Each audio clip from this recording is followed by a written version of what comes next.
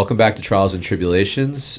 Today we're going to be talking a little bit about marketing and how it relates both to small business and to law firms. Because I'm sure, as a lot of you folks know, maybe when people first started practicing, if you were practicing in the early 2000s to 2010, law firm advertising wasn't that big of a deal. It wasn't something that people were doing on the regular basis. There were the volume practices that were advertising on billboards and on television late at night. But that has shifted dramatically. If anything, it was taboo. Right. And yeah, I mean, when I was practicing back in, 2005 to 2015, doing personal injury work, I would never even thought twice about putting my face on a billboard, a bus station, on the internet. But now, if you don't do that, it's almost like you can't get business. Well, we've learned what worked yesterday isn't going to work in a week. Right. I know I'm being a little bit extreme about that, but we've learned in our business career that marketing methodologies that worked for us a few years ago don't work anymore. So you have to constantly be evolving. In the legal space, though, it's been a dramatic shift. It's been a sea change. Well, yeah, because back, I think even as early as the middle part of our legal career, which is not like it's that long ago, but back then everything was referral based. So most of the cases that I got came from friends, former clients, other lawyers, just anybody who knew what I did would think about me for certain areas of practice. But nowadays, I feel like people who are looking for a lawyer, they go to the internet first. That's the first place they go. People who are looking for anything, right? That's the first place they go now. They don't necessarily make a phone call or say, oh, yeah, my buddy from high school is a lawyer. Let me call him and see who he knows. That's not the way people behave anymore. Right. And so it's become less about who you know for a referral base as a trial lawyer, and more about how strong your marketing department is. But assuming you have a marketing department. Well, that's what I was going to say. I was doing a little bit of research before we started talking about this today.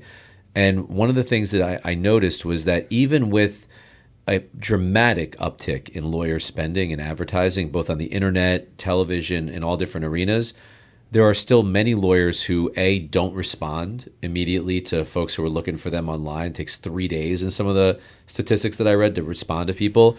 They still aren't using it to the extent that it should be used. Yeah. But even with all that being true, if I were to step back in and go full-time back to being a trial lawyer, the very first thing I would do, it wouldn't be to call my old referral sources or call my old clients.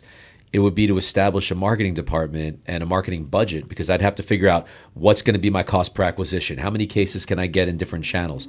Stuff that I never would have thought about before. I think that's the only way to run a practice these days. And you and I traveling around the country for years now, speaking with lawyers from all over the country, there's one common theme, is that once these big advertising firms come into your territory, you either adapt or you're going to get left behind. It's true. And, the larger, and, we don't have to say them by name, but the largest of the personal injury advertising law firms, they've developed almost like a vertical integration. They're no longer a law firm. They're like a full-scale, vertically integrated business where they have all the marketing in-house. They have all the referral sources. They're even capturing the client relationship management software. Yeah. Everything, So if you don't have access to that type of technology, it's almost as if you're going to get left out in the cold. Not almost. It's a certainty at this point. I remember you and we went to one of these major national firms, and we went to, the best word I could say, the best phrase would be their nerve center. And we didn't know what to expect. And I think once we saw that operation, we were changed forever. Yeah. That really showed how far some of these firms have gone and how they're light years ahead, and they're leaving a lot of their competition in the dust. And you're seeing that there's a whole collateral effect to that, is that legal marketing's basically become a whole new industry. And you have a lot of lawyers all over the country who are essentially scrambling to keep up and to catch up, and to even go from having zero marketing to having something, because they recognize that if they don't, they're going to be in big trouble. And it's like, for a lawyer, when you're talking about a product that you're selling on the internet or any other type of service, I feel like there are good metrics that you can find to tell what your typical expected cost per acquisition could be, whether you're going to get a certain amount of clicks with certain advertising types and whatnot.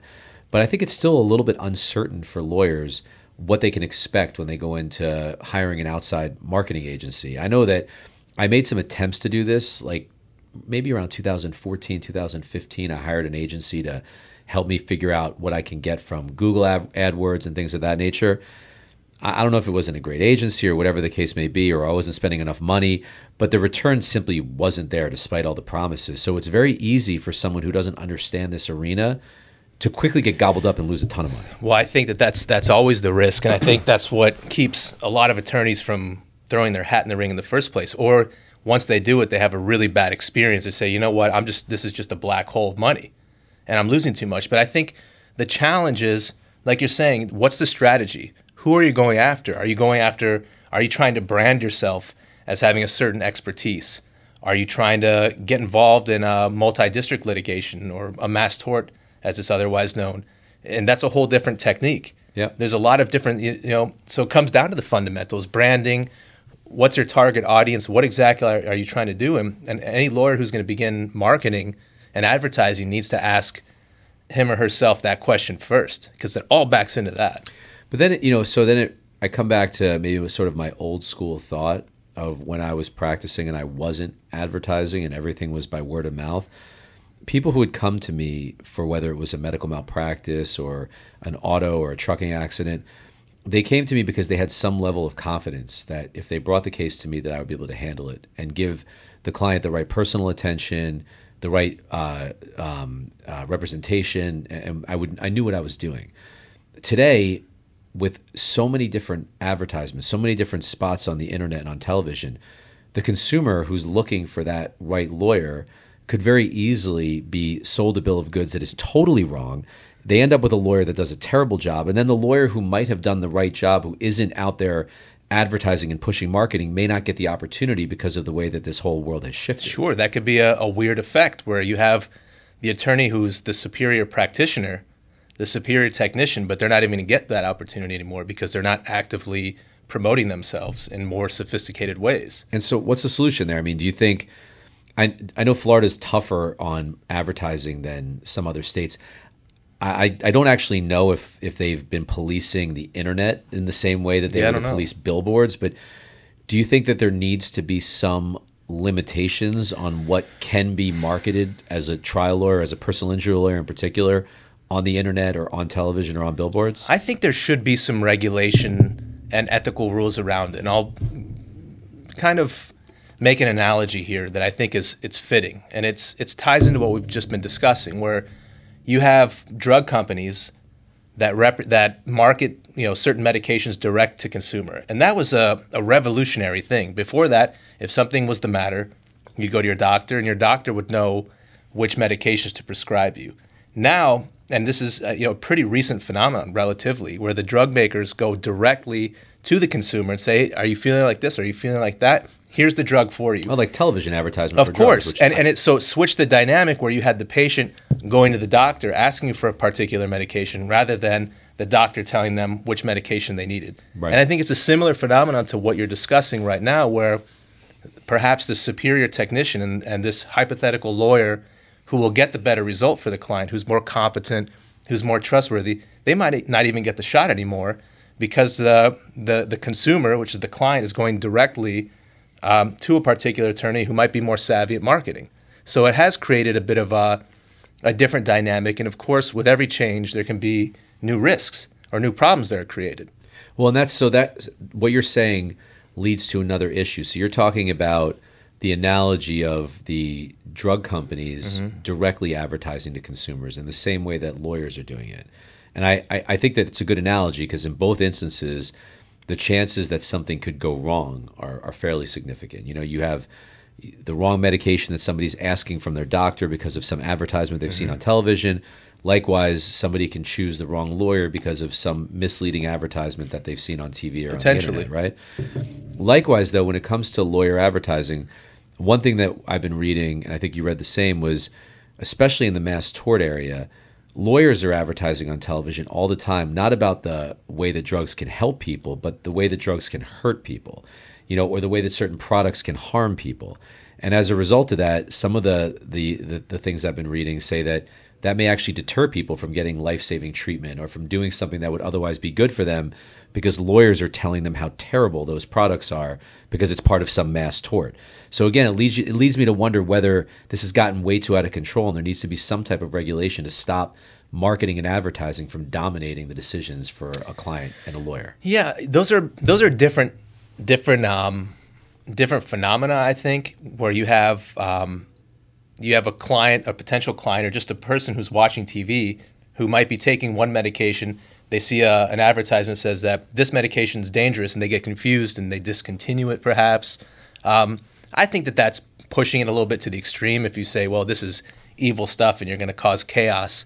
I think that, if anything, it's been, when we're talking specifically about mass torts, it's remarkable. I remember you and I were talking about the subject a while ago, and we did some research, and I think something like 60 to 65% of all cases in the federal court system are part of an MDL, multi-district litigation, which I'm going off the top of my head, but I think it was something like that, and that was astonishing to me.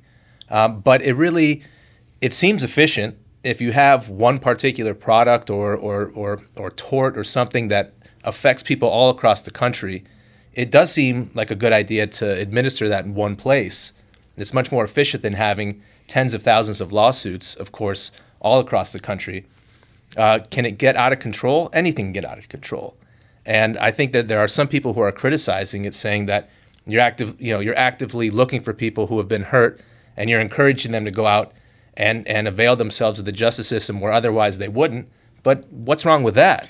Well, isn't that why it's there in the first place? Is if someone's been injured, someone's been aggrieved through an action or through a product or whatever it is, our justice system is there to get some sort of justice for the person, right? Rather than, becoming tribal. That's true, but what I've seen, especially with respect to mass torts, is when you go to a conference like the Mass Torts Made Perfect, the lawyers that are typically attending that conference are lawyers like we were. They handle what they now call one-off cases or single event cases, whatever the heck that means. But those guys are going there to learn the business of mass tort. But in the process, most of the vendors that are at those conferences are teaching them how to market and how to advertise. And so as a result of this explosion of mass torts has been this secondary impact of lawyers who have learned about advertising in the mass tort world, now applying all of that marketing and advertising to these single event cases. And as a result of that, I have concerns that there is too much of that going on, and it's depriving well-trained lawyers who either don't have the budget for it or see the ethical issues in providing too much advertising on the internet and television. It's depriving those people of the opportunity to practice and to provide their services in maybe a better way than some of these folks who just have endless streams of cash to advertise. And it dilutes the overall representation, and it dilutes the practice of law, at least in my opinion, significantly. I agree with that. And, another way of looking at it is this pressure to market and advertise, and not just by the old school ways of being parts of groups and making yourself known in the community as an expert in a certain field. That's just not working. It's not as effective anymore.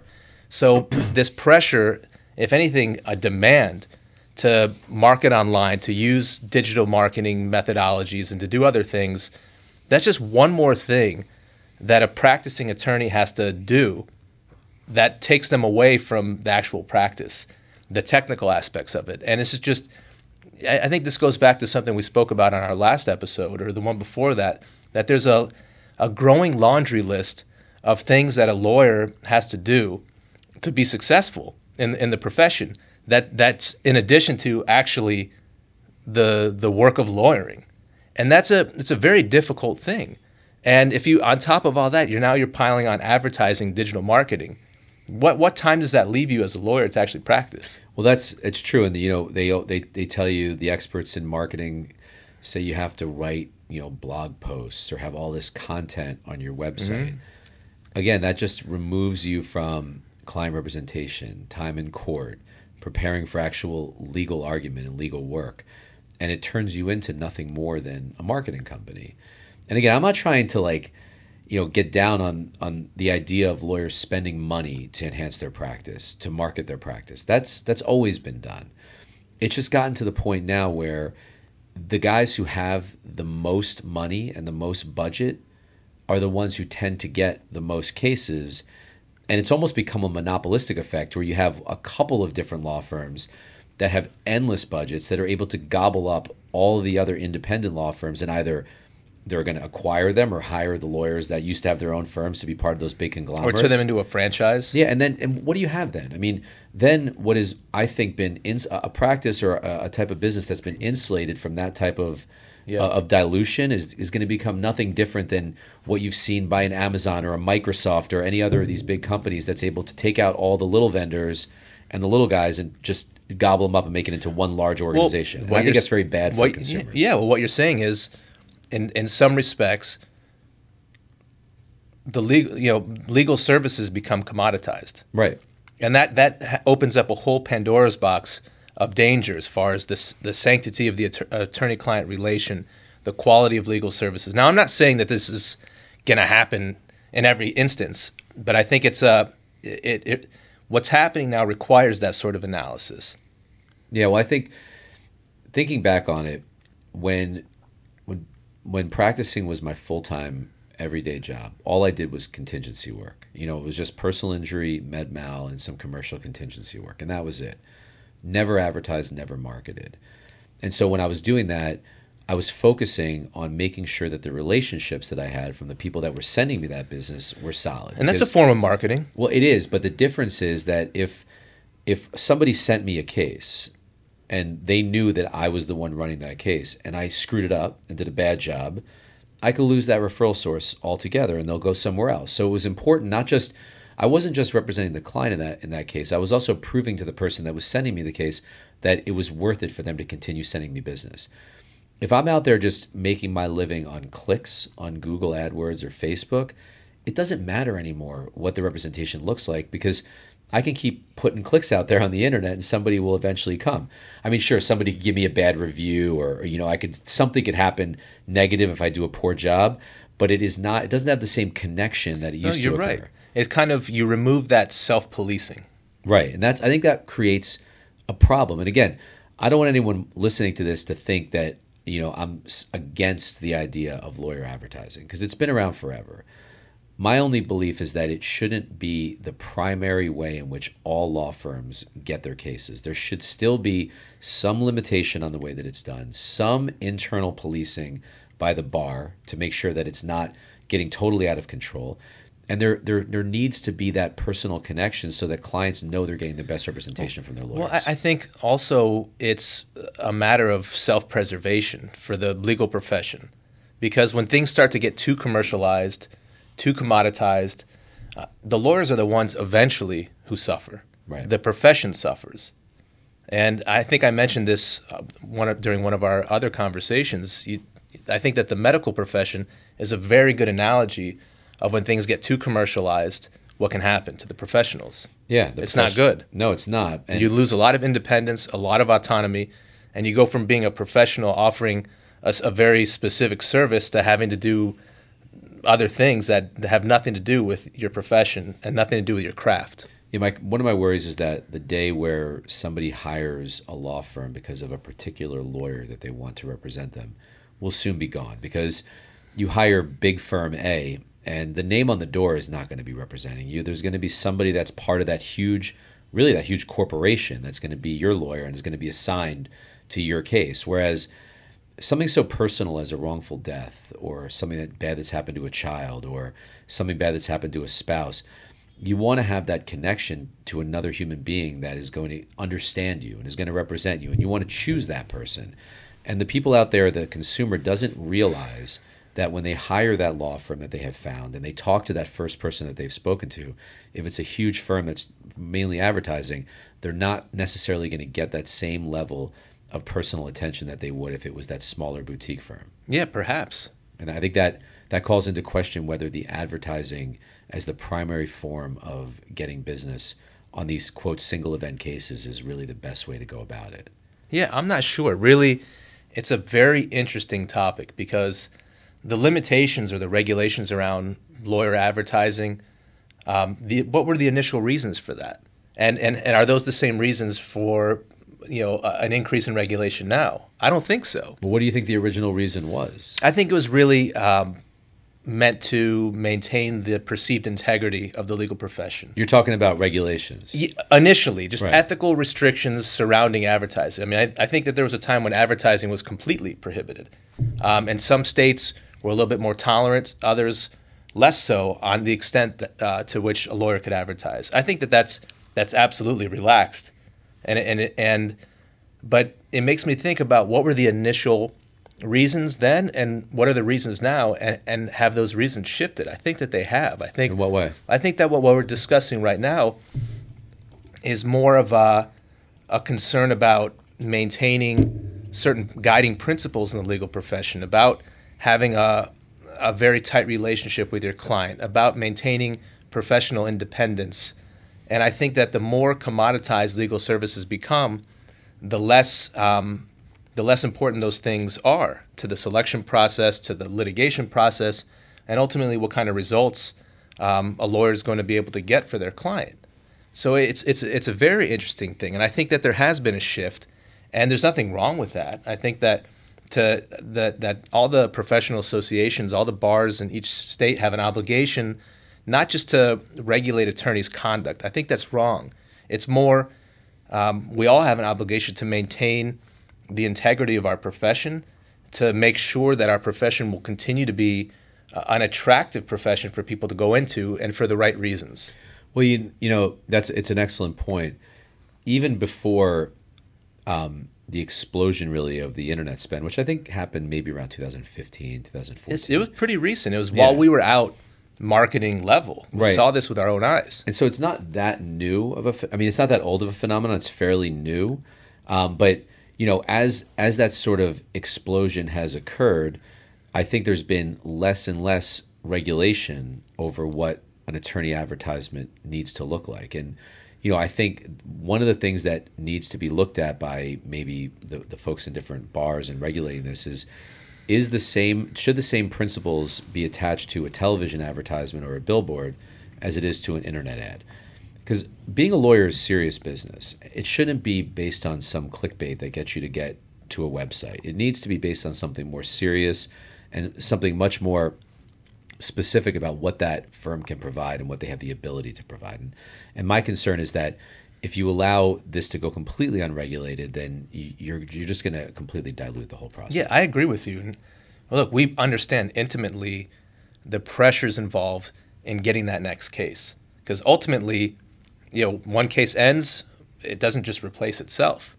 So there's always that ongoing pressure to have a pipeline of cases, but it can become overwhelming. And to what end, right? And if someone becomes an attorney and they recognize that just to be able to survive, they essentially have to be online marketing experts, it's dangerous for the profession. It is. And I'm curious if they're teaching this stuff in law school. Obviously, I don't know. It's been a while since we've been there, but I have to wonder, have they adapted in the educational side to explain to lawyers who are going to be trial lawyers what the dynamic is these days and how it has shifted? I sure hope so. And again, one can't talk about this phenomenon without discussing the movement towards allowing non-lawyer owners to participate in the ownership of a law firm. And I know we have a whole episode dedicated to that, but I see these two things as very closely related. They are. It's obviously we've talked in depth about the idea of non-lawyers owning law firms, and anyone watching here can certainly watch that episode to get some of our thoughts and opinions on that. But it's almost in the same vein, if a lawyer is not actually practicing, but they're really just running a business and it's an advertising or a marketing business, the mere fact that they hold that degree allows them to stand aside from anybody who's a non-lawyer. But they're really not practicing. They're just out there creating a marketing engine to bring as many cases in as possible. And that's the first place they're going to go. Right. That's the first thing that they're going to look at. All right, like what we're discussing, what are the acquisition costs? What are the channels they're using? What's the efficiency of this channel, that channel? Let's increase our spend here. And that's their way of, again, selling a commodity. Yeah, I hate the idea of the practice of law being commoditized, but I think it's unfortunately a very good way to put it. Now, who ultimately suffers from that? Well, the clients. And the attorneys, I think. Well, it depends which attorneys you're talking about. Well, sure. The smaller lawyers, and keep in mind, getting a law degree is a very expensive proposition. So, you come out of law school, you have these grand thoughts about what you're going to do with your career, but then you realize it's not exactly what they told you. Oh, man, that's a whole other ball of wax. We were discussing with someone a couple hours ago about the cost of getting a law degree and the consequences that has on people's choices or lack of choices. Yeah, we'll save that for, I guess, a different episode. Yeah, we should. But in the meantime, thank you for joining us here on Trials and Tribulations. Hope you enjoy it. And if you have any comments or thoughts, please let us know. We'd love to hear from you. Thank you for joining us. Thank you for joining us. This episode was sponsored by LevelEsq.